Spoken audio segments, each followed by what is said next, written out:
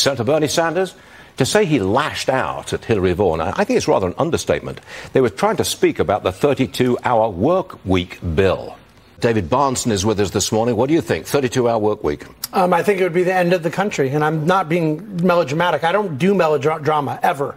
It would be the end of the country, the unique American DNA that requires this work ethic that blends a culture of risk-taking, entrepreneurialism, economic liberty with values and religious liberty. If they pull a 32-hour work week, it destroys what America was founded on. What if a Republican had put his hands right in the face of a female reporter? You can't do that. I don't know how we got from talking about a 32-hour work week to screaming and putting a hand on a reporter's face or near it. Unacceptable.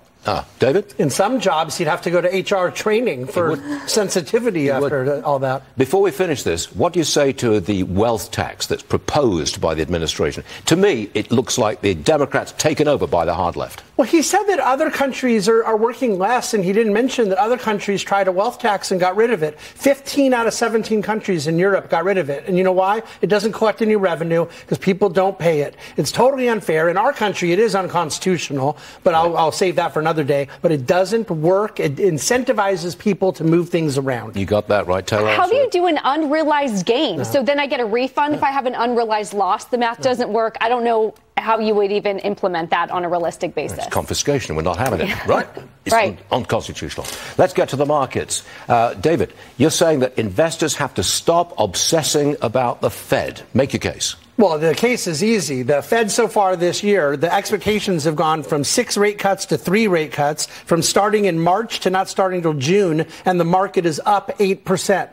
Right. What the Fed expectations do is a lot of noise the day before, the day of, and maybe the day after the Fed says something, the day before or after a CPI report. That's it. It's noise, it's volatility. Investors need to have a real investment plan and not let all this noise that the Fed is responsible for get in the way. Explain the solid. It's a terrific rally we've seen. Explain it. Well, the better part than the rally is that it's broadened out. Okay, I don't think it's a great rally if the S&P is up 8% and it's only 5 companies or 10 companies doing it, which was the story of a lot of last year. Since early November until now, the equal weighted S&P is now at an all-time high. That had not been the case. So you have seen it broaden out a bit, and I've talked to you about this several times. Magnificent 7 right now is a Magnificent 2. Yep. All right, you have a few companies down, a few companies doing okay, and then a couple that are up big. You need consumer staples, financials, utilities. That is to drive the whole market. If this market's only about NVIDIA, it's going to crash and burn. Well, crash and burn is ugly words, David. Ugly words on a Friday morning. You started off talking about Julius Caesar getting killed today. I mean, that was historically accurate. One last one. I've never seen a situation where the market is so dominated by just a few companies which have just gone to the moon. Have you ever seen this before, David? It was never happened to this degree. The closest was the year 2000, 99 going into 2000. Right. We know what happened then. And Adobe, now there's a big decline for you. Right after their report, they're down 12%. What went wrong? Guidance is what was weak, and that's what went wrong. It was a good quarter otherwise, but guidance going forward a little bit weak. David, do they deserve a 12 percentage point drop? Yeah, but the issue is still valuation. I talk about it all the time. The forward guidance wasn't that bad, but the valuation was that high. So then you have to reprice to get into some level of normalcy, and it ends up being a big hit. That's quite a repricing, isn't it? And then we've got Uber and Lyft. Starting May 1st, they will no longer operate in Minneapolis. I mean, so why? Because the city council voted to raise the minimum wage to $15.57. So Lyft came out and said starting May 1, it makes our operations there effectively untenable. We can't afford it. Uber then coming out with a similar statement. That's interesting. What do you got? The only thing I'd add is I have an office in Minneapolis, but we're out in kind of the suburb areas. There's nobody downtown in Minneapolis. So I think that's part of it, too, is they're trying to increase cost, and revenue opportunity can't be that high. Let's have a look at Bitcoin. It's down from its record high of $73,000 earlier this week. I'm looking at 67.6 right now. This is a favorite topic of David, who's with us this morning. He's grinding his teeth. He's laughing out loud. I'm definitely not grinding my teeth. It is funny. I was just thinking about Beanie Babies in that chart. This is stability. This is what we want to replace the dollar. Up 20%, down 10%. It's a bull market Wednesday. It's a correction Friday. This is stability. But everybody knows it's a gambling chip, and everybody. But not everyone knows that. People talk with a straight face like this is the future of currency. So I know it's a gambling chip. You know it's a gambling chip. People go, are you upset it went to 70,000? I go, I think it could go to 170,000 and it could go to 10,000. But you can't justify any valuation, and it's never going to be a stable medium of exchange. Thank you. This is a story. Home Depot is teasing Halloween decor.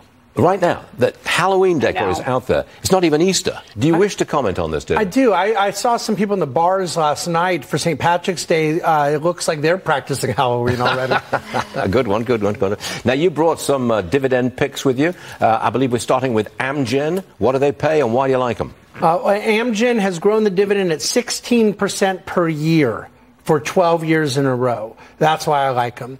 So you're talking about a dividend yield over 3%, that they're growing at double digits, one of the best biotech portfolios of any company. It's interesting with like a Gilead and Amgen, this is the new thing with good biotech companies. They're returning cash to shareholders where they used to hold on to all their cash for more M&A. They're much more fiscally responsible. Johnson & Johnson, a dividend play? Really? It's like one of the great dividend growers of all time.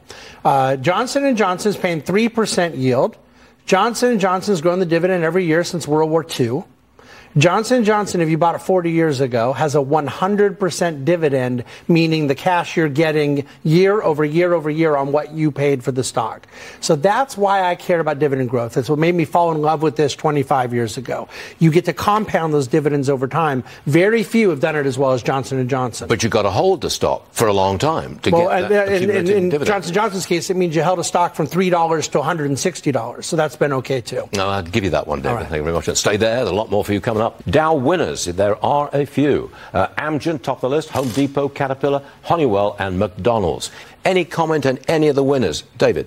Well, not in the NASDAQ screen, but I like seeing Amgen as the winner in the Dow right after I talked about it, so I'll take some credit there. The House is pushing ByteDance to sell TikTok. So, who is interested in buying? Kelly O'Grady with me now. Take me through the people who might want to buy it. Okay, so first up, you've got Oracle, and then one of your favorites, Microsoft. You also have, I have from a source that a very high-profile media company is doing a due diligence process on this right now. You've got former Activision CEO Bobby Kotick. He's reportedly floating it to Sam Altman. You've also got former Treasury Secretary Steve Mnuchin indicating he's putting together a bid as well. But your Metas, your Googles, they would present a lot of synergy opportunities with Instagram and YouTube. I've actually spoken to a few analysts, and Amazon could also present a really interesting opportunity. Okay, I'm just going to switch to David for a second. In my opinion, this controversy will not be resolved before the election. Oh, not even close. And what's really interesting, Linda Khan, and you mentioned antitrust, head of the FTC, she's made her career out of trying to block Amazon from doing things. This administration could block TikTok from existing, but then block it from being able to be sold. And none of those companies are going to get approved. None of them. David, thanks very much indeed for joining us. Appreciate it. Quickly, David, if it were banned, and I don't think it's going to be banned, but if it were, that would help Meta and some of the other social networks, wouldn't it? Big time. I mean, that's the idea, is that they'd have less competition, but I think that there's going to end up being a sale. There's too valuable of an asset there. And by the way, 100 billion is a big number. There are private equity pockets that can get that. You can get 100 billion to buy it. The issue is that it can't be as strategic because of antitrust. I just don't believe that they will allow Google, Amazon, Facebook to end up buying this. So you're going to need private equity. All right. Thanks very much for David for joining us for the entire hour.